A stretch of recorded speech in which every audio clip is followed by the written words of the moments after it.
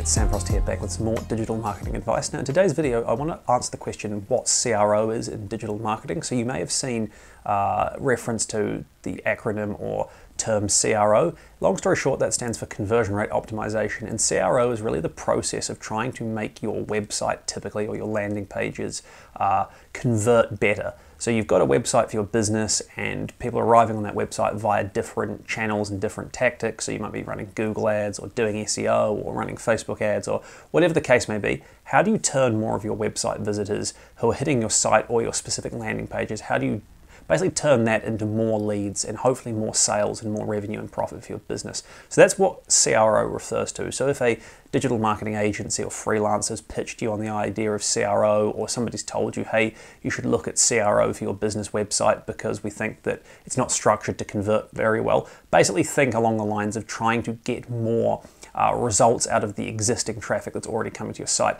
So if you want to generate more leads for your business, there are really two ways to look at it. If you're just talking about something simple like having a website for your business and you have an inquiry form on the site and you want to go from, say, 5 inquiries a week to 10 inquiries, so you want to double your inquiry volume, how would you do that? One way is you could drive more visitors to the site.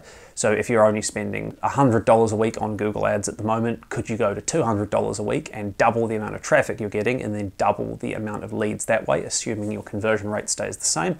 On the other hand, you can think about it in the context of, hey, I'm already getting a certain amount of traffic coming to my site. Could I double the conversion rate? Now, doubling your conversion rate's not easy to do. I have seen it happen in the past. I've seen even greater results than that, but oftentimes that's because somebody's done a sort of CRO or conversion rate optimization piece of work that fixes something that's actually broken with the site. So, going and looking at your site and making sure that all your contact forms and sign-up forms and checkout processes and so on work correctly. That's the kind of thing that's really fundamental CRO, right down to the nitty-gritty of where buttons are placed on the site and what colors, fonts you're using, and the exact wording you use on landing pages and lead forms and so on. CRO also is important to consider from the perspective of the advertising you're doing, the channels and tactics you're doing as well. So it's not just about what you put on your website or landing pages, it's also about what you put in your ad copy as well if you're running Google ads or Facebook ads and so on.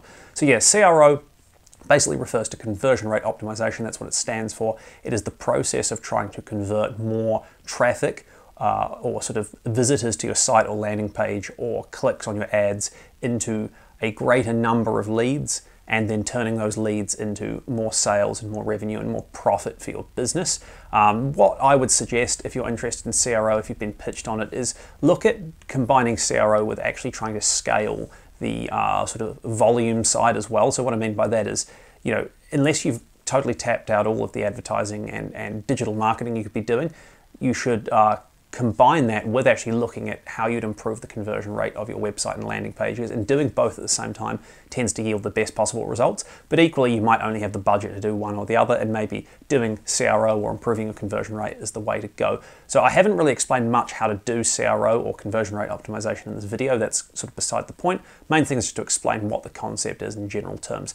Hopefully you found that helpful. Please like this video. If you did, please subscribe for more digital marketing advice, and I'll see you next time.